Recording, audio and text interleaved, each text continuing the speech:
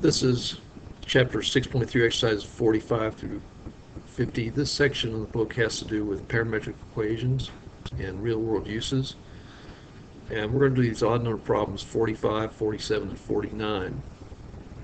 Now, problem 45 presupposes problem exercise 44.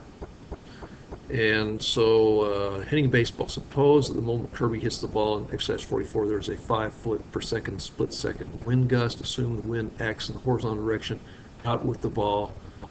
And then conditions for exercise 44 below. And so what we have here is the parametric equations.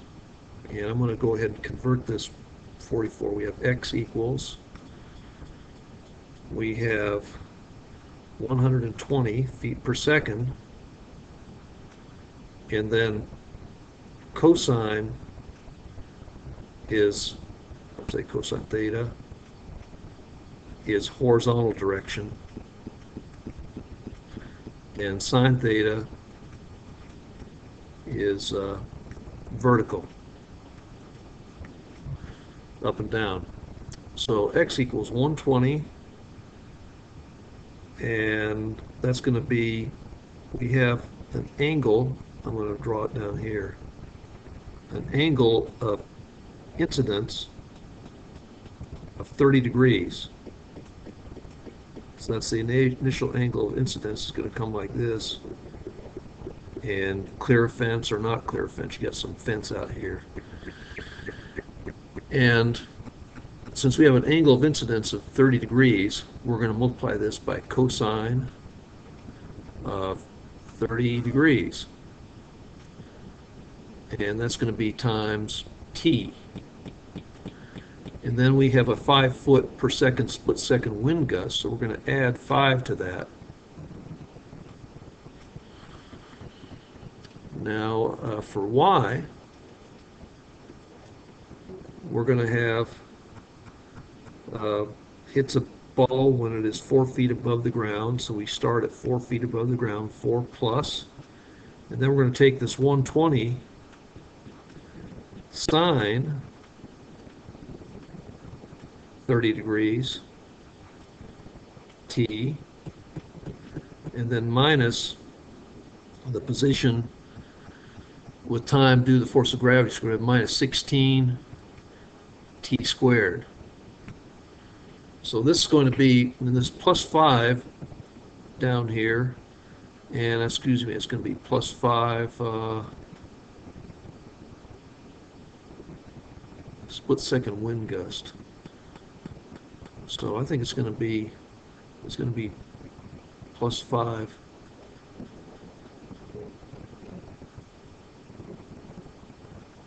t, I believe, is what it's going to do. So we'll say that's going to push for the whole duration, so split second. Well, it's going to push it at that rate such that it's just going to go farther. And so putting these equations in the calculator, we should be able to answer the problem here. We go to our calculator, and we get we're in a graph page, graph parametric. We go to graph entry, parametric equation. So we go to 120 times cosine 30 degrees. Now, we notice that we are in radians here. Fortunately, we can override that radians by just putting in a symbol for degree. And if we press the pi key down here, we can get that symbol for degree, and then multiply this by t, and then we're going to also add 5t to that for that wind gust.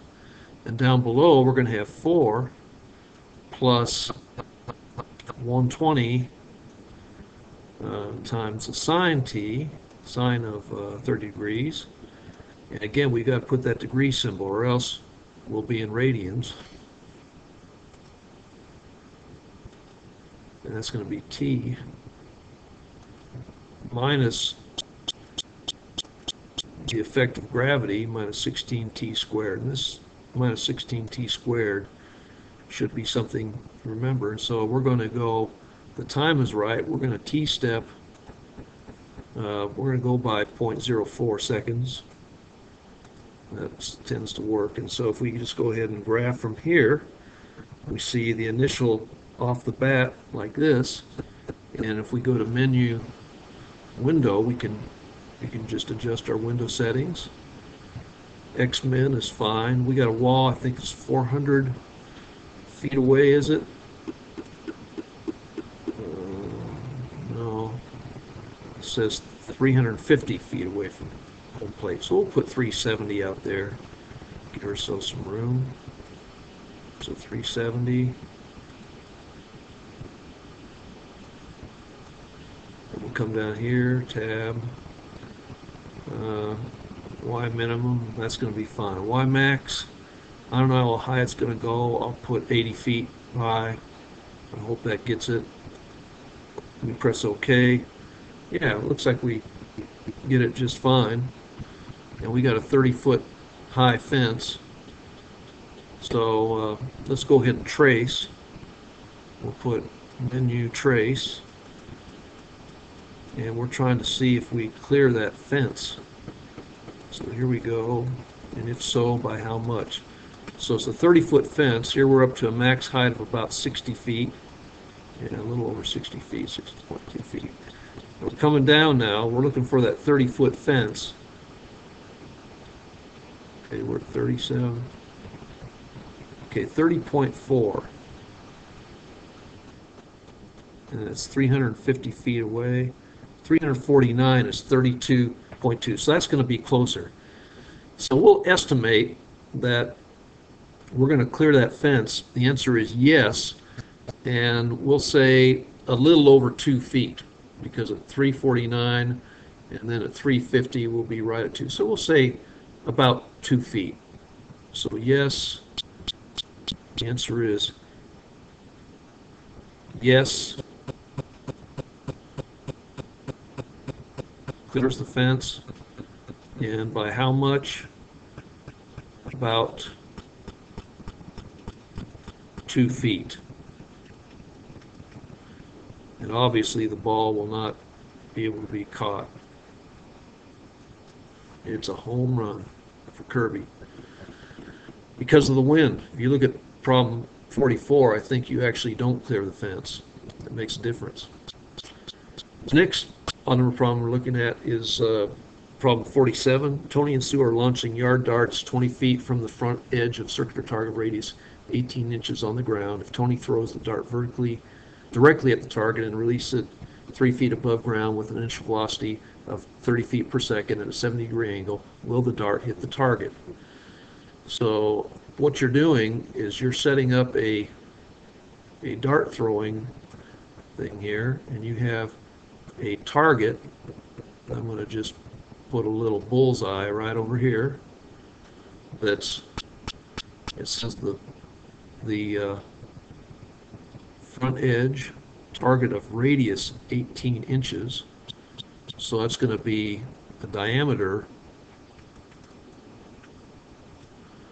equals 3 feet, right? 18 inches is 1.5 feet. And so, let's see, it says 20 feet from the front edge of a circular target. So this distance here, right here, is 20 feet.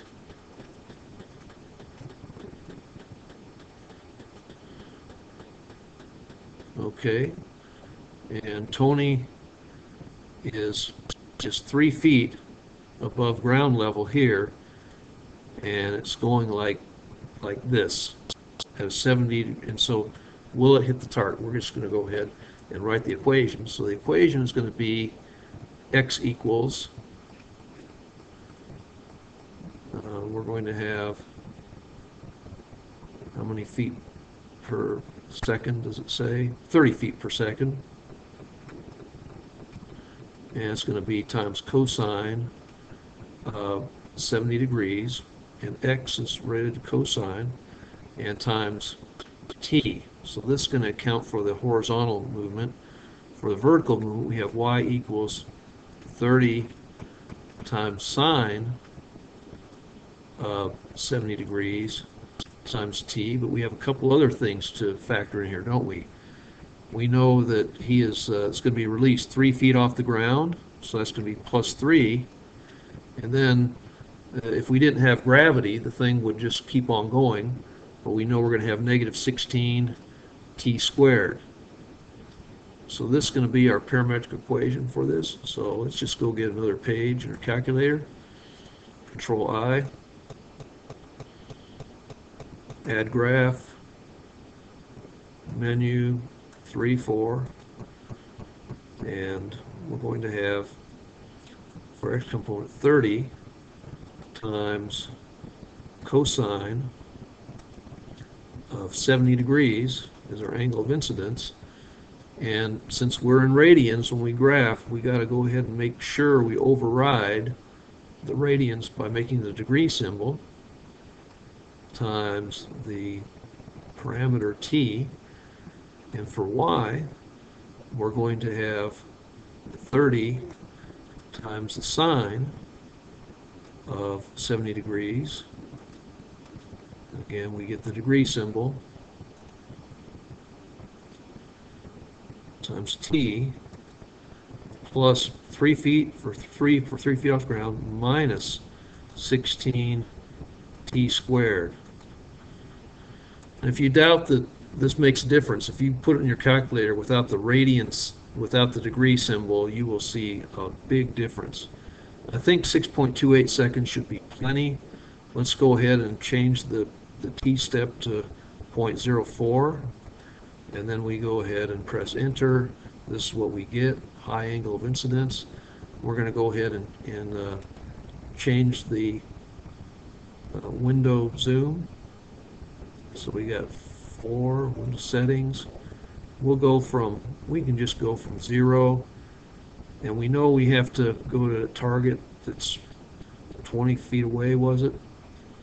Let's go ahead, I'll put in 25, that should be plenty.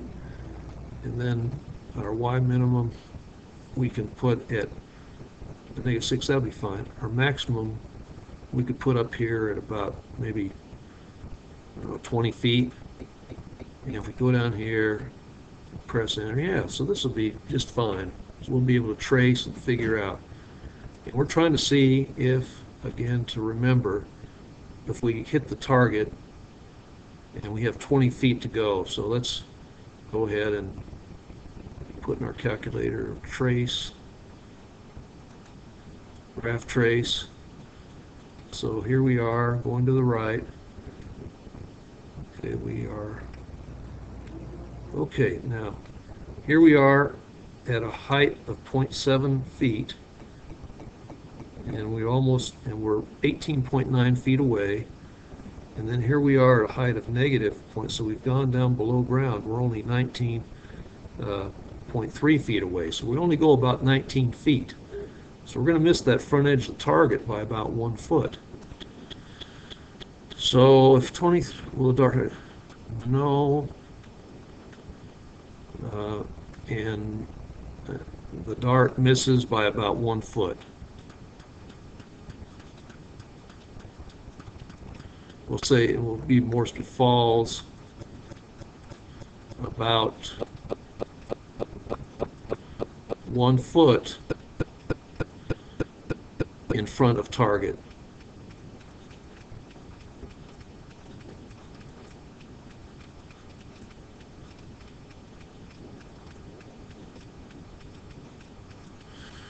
Okay, so that'll be our answer for problem 47. And I believe when you go to problem 48, it's very much related to problem 47, in that it'll be problem 47, but the dart released 4 feet above the ground, and 25 feet per second, and an angle of incidence of 55 degrees instead of 70 degrees. So just take that data you did in problem 47, make those changes in the equation. You'll see if we get a different answer or the same answer. So again, this is mainly about understanding how to construct a parametric equation for a trajectory situation, and to use the calculator appropriately. Problem 49, hitting a baseball. Orlando hits a ball when it's 4 feet above the ground level with initial velocity of 160 feet per second. So we should already know what that looks like. That's going to be x equals 160 times cosine, and then we look at that angle of incidence, which is going to be 20 degrees. So cosine 20 degrees and times t. Okay, and that's going to be it for x. For y, we have the same thing, 160, but times the sine of 20 degrees times t, and also we are 4 feet above ground, so plus 4, and we also have minus 16t squared, and we're trying to get 400 feet away. And let's just go and analyze that situation first. Then we're going to be asked a question relative to that initial situation. So we come to our calculator, we go to Control I, Add Graph, go to Menu, 3, 4, and we're going to put in 160 times cosine of 20 degrees, and again the degree symbol is right here, times t, and then for the y component we have also 160, but instead of cosine we have sine, and we have again 20 degrees, and it's going to be times t, and you're going to be coming from 4 feet off the ground minus gravity pulling the baseball back to the ground, and we have 6.28 seconds is plenty of time, and we're going to t-step of 0.04. I've seen 0.05 work pretty well too. Anyway, we graph this parametric equation. This is what it looks like here. Okay. So now let's go to window settings. Go to Menu 4, and we're just press enter. We're going to manually set. Go to 0. The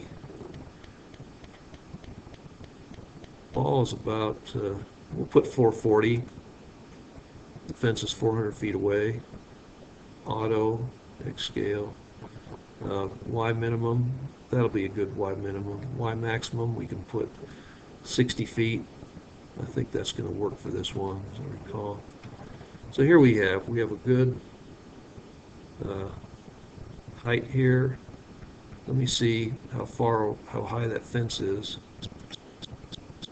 We have a 30-foot fence 400 feet away from home plate. Okay, so now we can trace, see what's going on.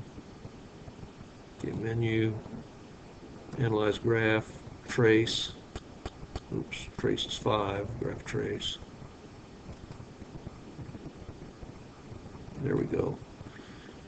And we'll just go over here.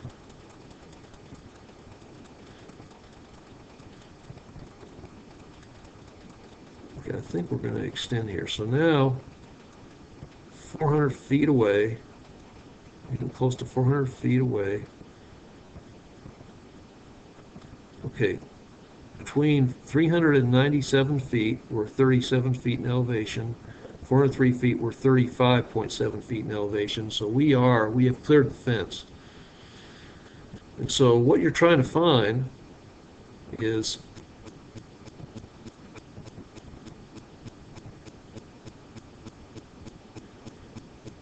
let's go ahead and see when we're trying to find when that ball is going to hit the top of the fence. So right here is about as close as we can get. So 427 feet away, that ball is going to hit at the fence about 30.4 feet. So that's about the top of the fence. If we go to 433, we're below. So closest is going to be this. So look at the time we took. We took 2.84 seconds. Okay? And we are about, let's say we're about 30 feet away from the fence. And to hit the top of the fence, we're going to have a wind blowing in. And so this 30 feet, see, the amount of time is 2.88, right? So we'll say 2.88. So we're going to cover 30 feet in 2.88 seconds. So we're coming back here. Let's go. We'll have 30 feet by 2.88 seconds. And what that's going to give us is how much wind force we're going to have to go in. So again, just to draw a sketch, we have a ball hit 4 feet off the ground, comes like this, and here we have a fence that's 30 feet off the ground. And graphically, we have to have a wind vector blowing back this way, such that the path is going to be stunted and hit the top. So that's going to be kind of a graphical demonstration, if not an estimate. And again, this fence is 400 feet away.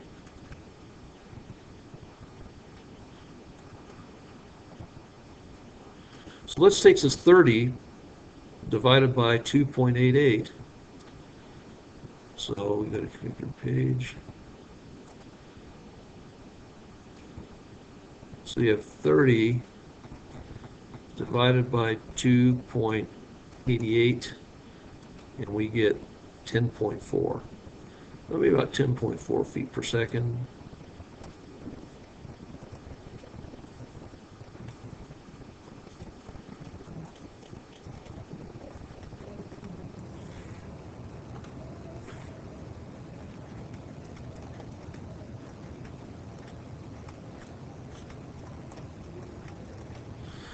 Okay, and this will be algebraic solution, really.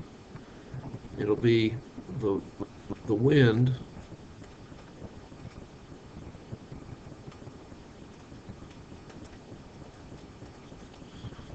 blowing inward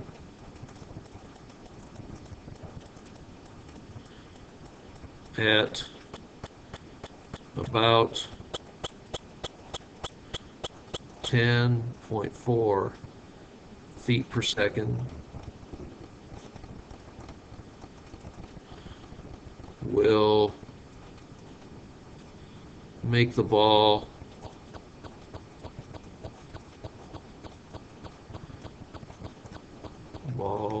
hit near the top of the fence.